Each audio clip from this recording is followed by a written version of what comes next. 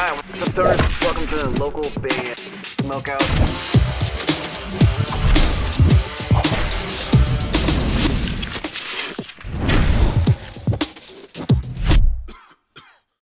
Hey. There we go. Ladies and gentlemen, Mike Ransom of Adema. Yeah, hell yeah. Dude, we appreciate you taking some time out of your day to do this. First off, how are you, sir? Whereabouts in the world are you? And plug anything you'd like to plug. And then answer my question. I can do all of those things. I'm in Bakersfield, California. Yes, in Say hi to my Jonathan Davis for us. I will. In my extremely modest home studio. And then what I want to plug is this weekend we'll be playing the Orange County Cannabis Awards Festival. That'll be on Saturday. It's supposed to be like a bunch of cool bands at the Garden Amphitheater there. So if you're in the neighborhood, come check it. Are you a big cannabis consumer yourself? Or is that just a fun gig that you guys want to do? No, I personally don't at all. I don't consume anything. And I'm going to plead the fifth on whether or not I ever have. Heard. Currently, no. But you know, I've worked in a collective before. You know, I've seen like definitely the positives of medicinal cannabis, and so I'm definitely not anti. You know what I mean? I got you. So you've actually kind of jumped in and out of Adema a couple of times. What keeps calling you back? I know it's your baby, but what keeps calling you back? And you're just like, you know what? I belong with the boys on stage. Well, I mean, I think that you just kind of just said it. You know, I think as time has gone on, you know, like it kind of feels like it's something that not like I have something to prove, but more that I have something to offer, you know. And Adema, like I feel like truly like our best days are ahead of us, you know, and that musically, like we just have so much more that we can give to people that that's all the more reason for me to be a part of it and to help with that, you know. Now let's go back to some of the ultra mega hits that you guys had. We'll play those in a little bit, but what was it like hearing your music on the radio for the first time? And when did you know, holy shit, we've made it? Like, when did you have that moment? Those are killer questions. So like hearing music on the radio, we were actually on the road, you know, because like we recorded the record first, and before it was released, we were already like out on the road, like playing for like 5 people a night and shit. And it was extremely humbling for a very long time. And then like and you guys were already signed at this time? You were already signed at this time? Mm-hmm. Okay. Yeah, but you know, it takes time for like promo and all of that, and manufacturing. They get all their ducks lined up in a row. At least that's how they did it back in 2000. And while we were on the road, you know, like first time, I think we were like in New Jersey and like heard it come through the van speakers, and we're like, oh fuck, you know what I mean? Like it was super surreal, you know what I mean? Super surreal. Totally surreal. Then I would say the like we have made it moment.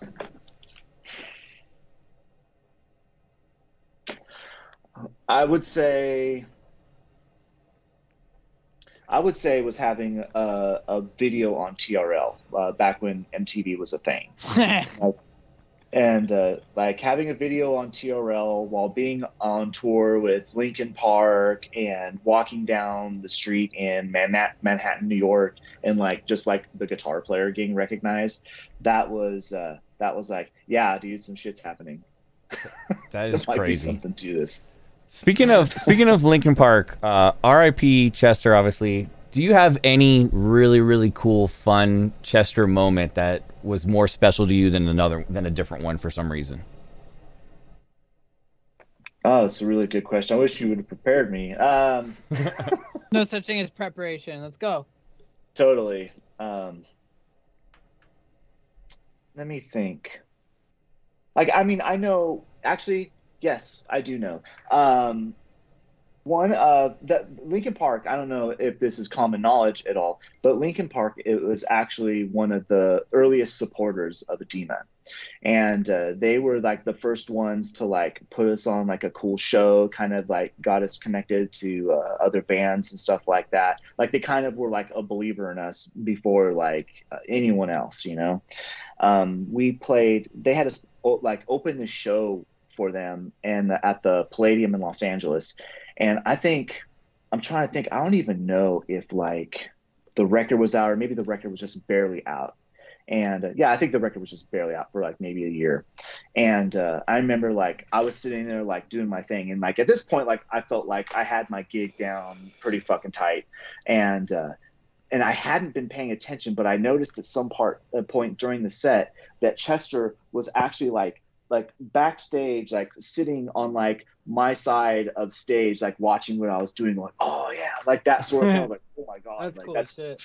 like coming from him. I mean, he's the fucking master of his craft, you know. So to see someone like that, like, you know, not like throwing tomatoes at me was just like That is a cool pretty story. mind blowing. Tell me about Ready to Die. Who did you guys go to for the production on this track? That was Amir Jarak. Our singer Ryan Shuck, he was one of the guitar players in Orgy, as well as Amir. They were kind of like two of the main architects of like that whole sound. And Amir's been producing and mixing for decades. You know, like he's definitely not new to that. He's a vet. And you know, like when the idea, like when he said he wanted to produce us, it was like, wow, like that's actually perfect, you know, because he really understands kind of like how the interplay between electronica and heavy guitars, like how to really work that right, you know. Right. And he's more than a technician. He's an amazing technician. He's a tone genius, but also creatively, like he's also genius at that too. Lloyd, what questions do you have for Mike before I play a little more of Ready to Die? Did you ever answer me? Touch the your band logo. What is that? Is that a green screen? Yeah, I mean, like on the like on Zoom and all the like these things, you can put like your own background back there. I do have a green screen, but I didn't set it up because I'm lazy. But if you set it up and you're like you have enough contrast between yourself and what's happening in the background, then it'll just put up the background automatically. That's fucking dope. Thank you. Ready to Die. Mix is so big. It's just huge sound. It's like a wall of sound just coming at you in the hook right there. He did a fantastic job on this. Really, really good job. Thank you. We have a question in chat. It says, what was the band that influenced you to pick up a guitar? Oh. God, that's a really good question.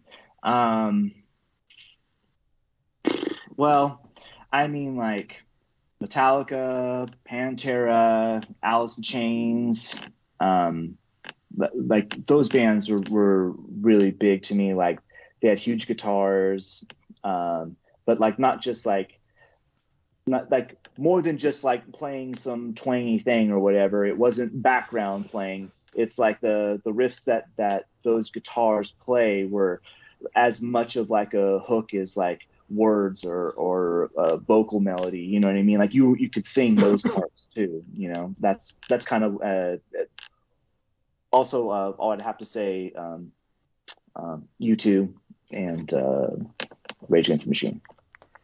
How did it come about that Ryan became the current lead singer? That's an interesting question. So it was kind of weird because when what happened was, like, we've been friends with Ryan for a super long time, like all of us, like 20 years plus. Actually, Ryan, Dave Drew, our bass player, and Jonathan Davis, they had a band like one of the first bands I think they ever had way back in the day called Sex Art. And so they obviously had that relationship. And Ryan knew that like the original group was actually like trying to do stuff, and he hit us up because he wanted to help us out, you know, and kind of help us get all that going. And then at some point, as like, you know, things are, you know, we're working on all of that, the whole thing with Mark kind of just imploded, you know, and he chose to, you know, not do music. So, and then he was just like, fuck, you know, like I think he kind of understood from his situation with Orgy, you know, like there was kind of like some things that we saw eye to eye on, like similar situations with singers kind of just sabotaging the whole thing. And Chris Coles, I think, actually asked Ryan if he would sing for our band, and he was like, yeah, like I think he really likes, you know, he's always said that he's loved the music. He felt for us that, you know, it's just not fair that just like one dude like takes his ball and goes home, and then you have this band that, you know, plays well together and works well together, and if we were able to actually make like good music together, if we were able to, you know, vibe on that level, he wanted to do it. And then so like we had like a couple rehearsals to jam just to see what it would sound like playing the songs. And like he's a way different singer than Mark, but like it has the same like energy to it, you know, like I get the same feeling out of it, even though it's a completely different style. And to me, that was the make it moment. I was like, yeah, dude, and that was the same thing for him too, you know? Hell yeah.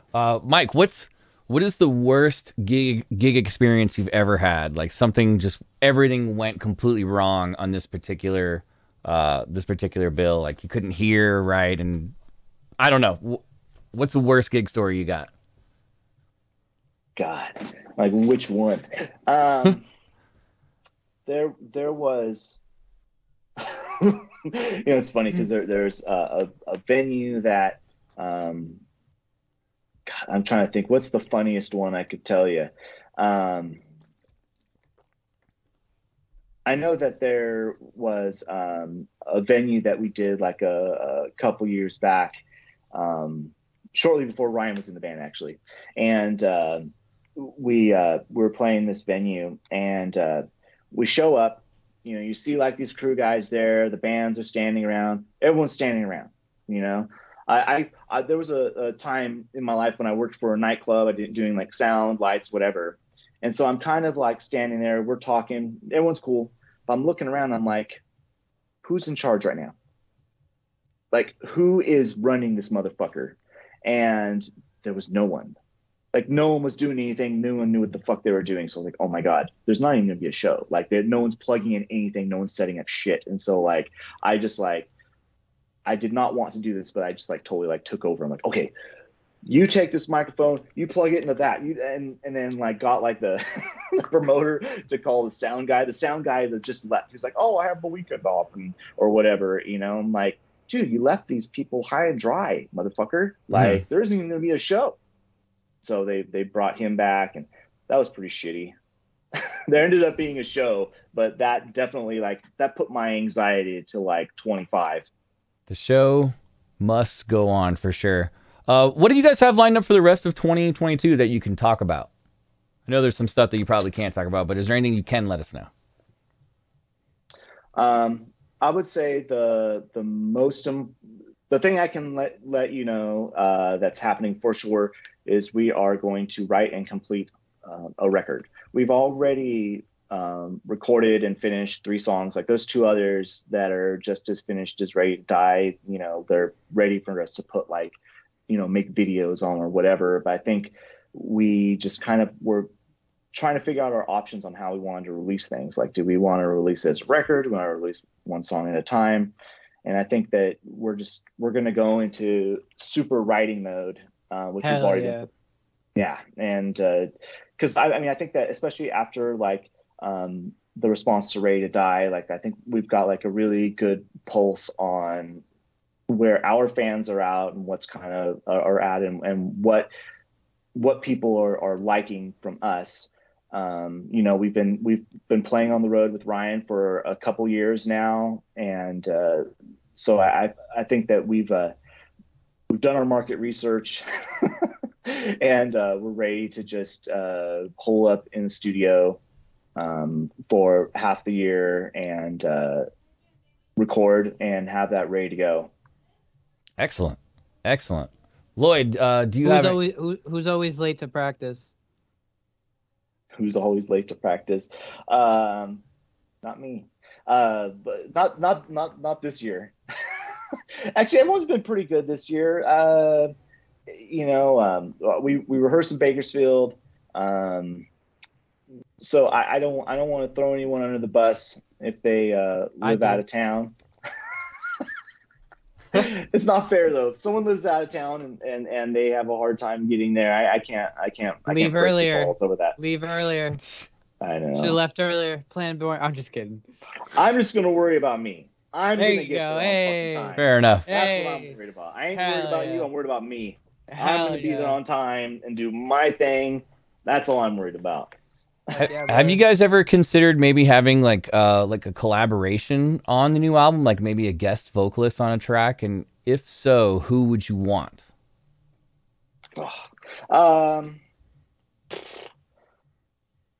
I mean, dude, like, yeah, that would be pretty fun. I would be open to that sort of thing. Maybe, I don't know. You know, I don't know if for like our first whole record with a new singer.